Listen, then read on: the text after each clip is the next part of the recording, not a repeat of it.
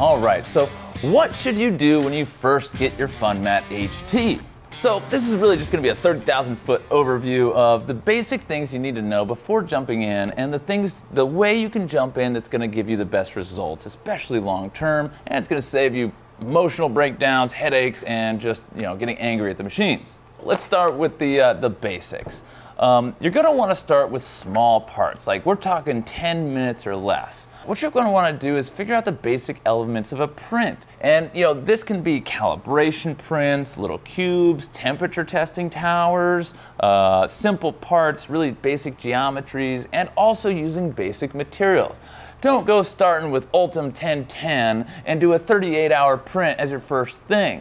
Especially if you've never really printed before, if you've only used PLA. The materials all work a little bit differently. They have their own unique personalities. One warps more than this one. This one has worse layer adhesion, so you need to go slower or faster, increase the layer dwell time, or let it cool over here for a second before doing the next layer because it's melting the whole thing. There's a lot of variables. So if you've never printed before, definitely start with something like PLA or even ABS or PETG. They're much easier, more forgiving, and you'll have a lot less headache figuring out the basics of how you're supposed to 3D print. And a lot of this comes down to tool paths generated from the slicer. Each slicer is a little bit different, and they each have their own advantages and disadvantages, but they'll all give a different result. And so pick one and master it. Here at the shop, we use Simplify 3D, generally because it tends to have more efficient tool paths, and we're really familiar with the settings, and it's very robust, so you can do a lot. Okay, so the first things you're going to want to master, the first thing right out there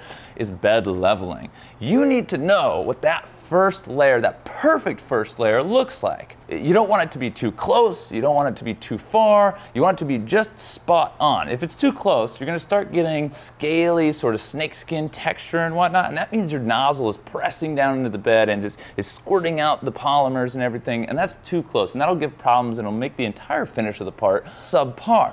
If your first layer lines aren't touching, it's too far away, or if the print is constantly peeling up, there's a good chance just a little bit too far away from the bed.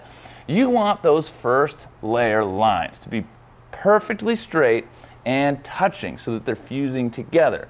A lot of the time, especially on the Funmat, we just do manual leveling because it's consistent, it's easy, and you can actually dial it in during the first layer of the print.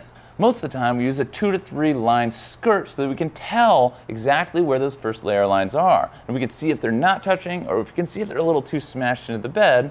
And that gives you, about 30 seconds to a minute before it gets to actually printing the part. So you just literally go in there and turn those little knobs just a tiny little bit, and okay, that looks about right. Watch it go around, and then okay, it's good. Okay, and then it starts the actual part, and you've got a perfect first layer. Next, we get a lot of questions about nozzles, and that's, what material should I use? Should I use the brass, the hardened steel, the tungsten, the ruby, and then the size. Should I use a big nozzle or the tiny nozzle? Can I use the tiny nozzle for everything? What's the difference? And so let me just go through those real quick. We've got materials. The two primary materials that we use are brass and hardened steel. Now, brass is very affordable. It's the most standard throughout. It's got excellent thermal conductivity, which means it's staying hot. That distance between the heat block and the tip of the nozzle, you want as much heat going through that so that when it's printing the part, it's hot enough to fuse to the layer below it. So brass is really good for this. And brass generally works with all materials. So next we've got hardened steel. Now, hardened steel you're going to want to use with any filaments that are abrasive. Now, this generally includes carbon fiber and glass filled, but it also includes pigments like titanium dioxide, which is generally in white filaments. That will wear through your brass nozzle. If you're using brass with carbon fiber, you got about 250 grams before it goes out of spec. If you're using hardened steel, you've got multiple kilograms before you have to do anything with that thing. Even some semi-crystalline polymers like PEEK can be abrasive just by their nature. So while we do generally use brass for PEEK, you might consider using a hardened steel nozzle. Now, one thing to remember is if you're using hardened steel, the thermal conductivity is lower, so you're going to want to crank that temperature up 10 to 20 degrees Celsius. Next, we've got the size of the nozzle. What size nozzle should I use? So a lot of the times it really depends on the function of the part, and that comes down to what resolution do you need.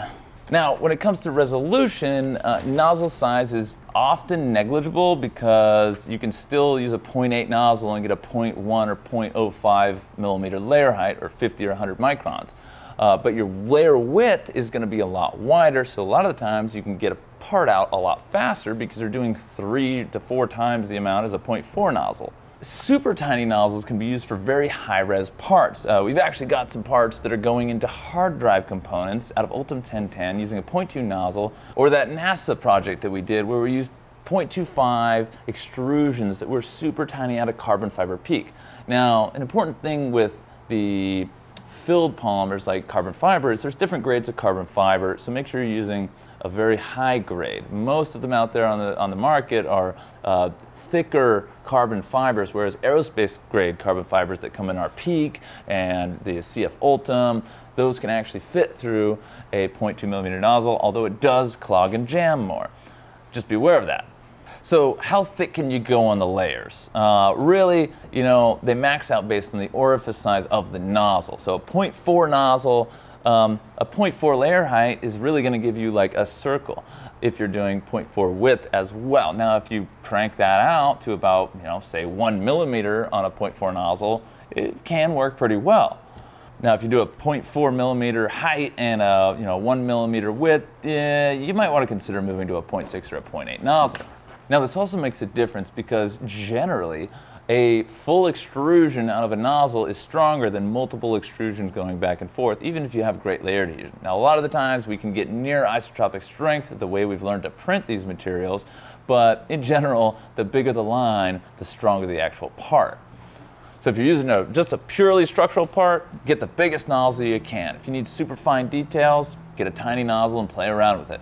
Now, this also does come into play on the corners of your part. If you want a really, really sharp corner and you're using a 0.8 nozzle, well, I mean, you're limited. Remember, you're squeezing plastic through a nozzle. It's basically a glorified hot glue gun on a robot. So the bigger the nozzle, the rounder or the softer the corners are going to be, whereas you use a tiny nozzle, you can get really sharp edges and very fine details. So moving along to temperatures, first things first, don't sweat it. You know, you've got a range of temperatures on each spool and each material that it will melt and extrude at.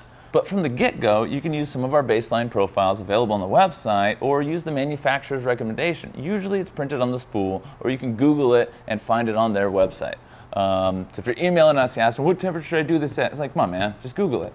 Each spool is going to have a different range, and every material behaves a little bit differently. So first things first, Google it. Not only will you find what the manufacturer recommends, and they'll usually give you a 20 to 40 degree range, but you also find what other users are experiencing, and it's going to change per machine. So the Funmat HT might have a slightly different temperature from the Ender 3 versus the Aeon M2.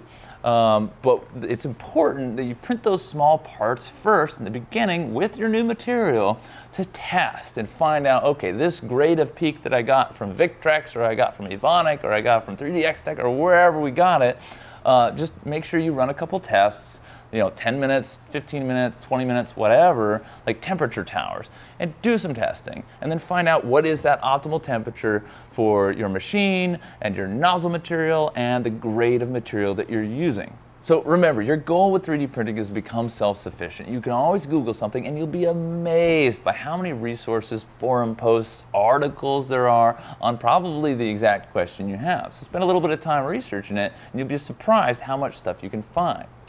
Next, you really want to treat the machine like a 90s Honda. Don't be afraid to get in there, take stuff apart, and get your hands dirty. And don't worry, it's not that fragile. You can take it all apart, put it all back together again, and you're probably not going to break anything. Always be extra careful with pins and putting them back in the right slots. You don't want to short something out, but everything's generally labeled, especially on the Funmat HT. So just make sure you're looking there and you know which one you got, it's labeled, and you know where you're putting it and it's labeled, and just be careful and precise with that. Also, always check the little connectors going into the connectors, the little metal parts, because you never know.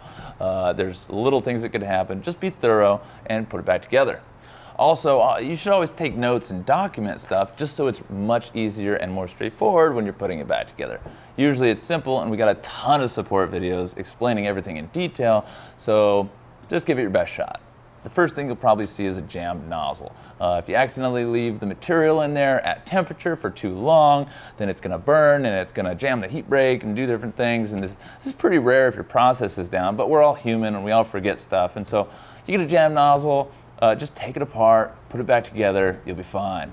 And always remember, 3D printing is still a craft. It's not quite a space-age quantum technology with AI and everything yet. We're a few years away from that. So for right now, it's like you're a machinist. You've got a CNC machine, and you wouldn't just hit go on a 36-hour machine that uses 17 different bits without doing some tests first. Same thing goes for a 3D printer. It's just a little bit easier. And this brings me around to, you want to give yourself time. Give yourself the first week just to run tests and master the basics. And that goes for every new material, every new geometry, and every new print time. It's going to be different between a 10-minute print and a 36-hour print. You're going to want to have a little bit of experience on watching for basic errors and basic things that could happen due to the slicing that you did, so that in that 36-hour print you can catch stuff at the beginning before it gets too far, or before it's 18 hours in and then it's failing and you're like, oh my god, what happened? It's really good just to get some experience, give yourself a little bit of time, and do a lot of reading and watch all our support videos. Just go through our entire list of stuff. We've got a ton of resources we made for you guys specifically to help you out in the beginning days. Now, one thing I will mention is that with a lot of different materials, while most machines now do have filament runout sensors. In our experience, it really only works for the basic materials like PETG or PLA, even ABS. What happens is it'll run out and then it'll stop and you'll have to open the door and change out the filament spool. Even with like ABS, you're going to have to open the material chamber, change the material, open the top door, put the new one in, and ABS, is one of those materials that likes to warp and shift, and if it cools, a lot of the times there's actually, the top of the print is a higher temperature, which allows it to have better layer fusion. So sometimes, usually in these heated chambers it's not an issue, but in the bigger stuff it can be, it won't have as good layer adhesion. So you want to watch out for that. Swapping spools during the middle of a print is never recommended. If you have to, get a bigger spool, like a 2 to 4 kilogram, or just make sure that you measured out the right amount of material so that you don't run out in the middle of a print.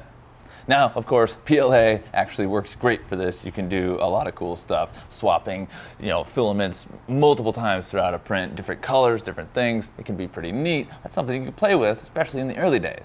PLA is the baby material. It's super easy. It works on everything, but it's actually really robust too. You can actually make press brake tooling with PLA. PLA is probably the best material to start out on because it's super forgiving, it works well, and it just works in a lot of situations where it fails and then it actually fixes itself. So it's really, really good to get started out on. You'll save yourself from emotional breakdowns and headaches, and yeah, it's a great place to start. So the next thing is, regardless of whatever machine you have, you can always call in and talk to support, talk to the experienced techs. But remember, this isn't necessarily the best or most efficient way. When you're calling and talking to a tech for an hour, it's not necessarily trackable, it's not documented, you won't have it to reference later. So the best way to do it is to write a detailed email with each thing, each question you have, each problem that's going on. Include some detailed pictures, of different angles of the part, make sure they're in focus, that's really important. And then once you've got that, send it off and then call us. Then you'll be like, hey, I just sent you guys an email, check it out, and can you help me with this stuff? And it'll be like, great, cool, and we'll read through your stuff, we'll help you right there, no problem, but it makes it a lot easier to figure out what's actually going wrong. Anyway, that being said, you've got a great machine starting out with Funmat HT, and it can do the whole gamut of materials pretty darn well. A lot of materials are harder than others, so start on the easy stuff, get those basic skills, and you'll save yourself a lot of time, and you'll have better prints in the end. Anyway, we specialize in all the high-temp materials, Ultem, PEEK, PSU, polyphenol sulfone, and all these performance thermoplastics. So if you're getting into it and you need some help, we're here to help. We're there with you every step of the way, and we look forward to talking to you and seeing the cool stuff you make. Anyway, thanks for watching this video. Let us know if you got any questions in the comments below, or shoot us an email or give us a call. We're here to help. Have a positive rest of your day, and I'll see you on the next video.